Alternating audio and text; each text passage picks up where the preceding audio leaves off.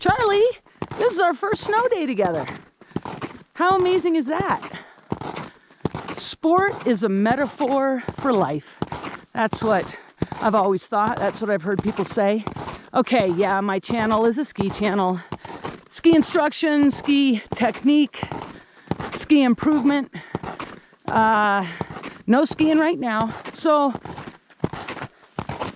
I'm sharing with you moments that I had as a World Cup athlete that shifted my life, that were lessons that I called upon for my entire life. Oh, thanks for sharing that with us, Charlie. Okay, back to it. So the lesson that I want to share with you all this time is how I dealt with superstition in my life.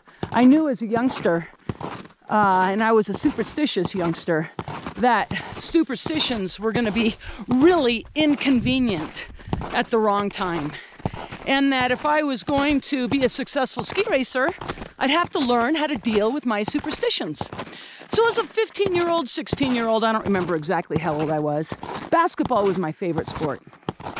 So I went to the neighborhood gym with my basketball, and I went to the free throw line and shot free throw after free throw for hours. But not normal free throws. This gym became my mental gym.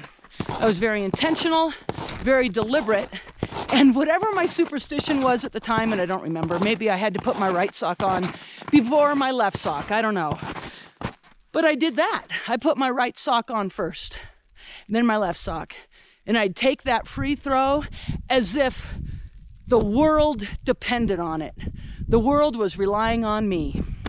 I did that over and over and over again to take the power of superstition away in my life. I was also playing with mental distraction at that time so that I could get into the start gate of a World Cup race and not have to worry about inconvenient thoughts. And superstitions are inconvenient, unproductive thoughts was how I looked at it. And that's my story and how I dealt with superstition. And superstition never was an issue in my life from that point forward.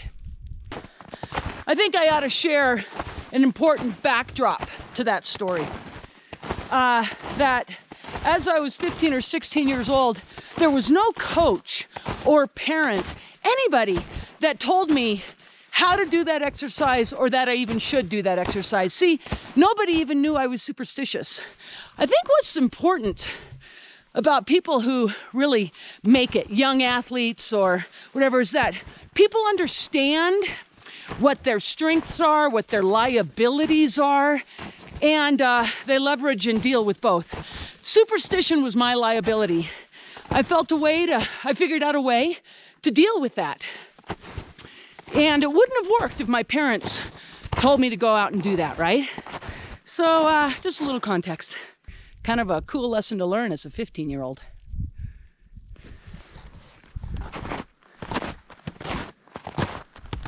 Let's go, Charlie. Okay, where are my tracks? I lost my tracks. We got to go back. That's the nice thing about snowshoeing is you can't get lost. But these tracks right here are not my original tracks. I think my original tracks are over here. Come on, Charlie, let's go.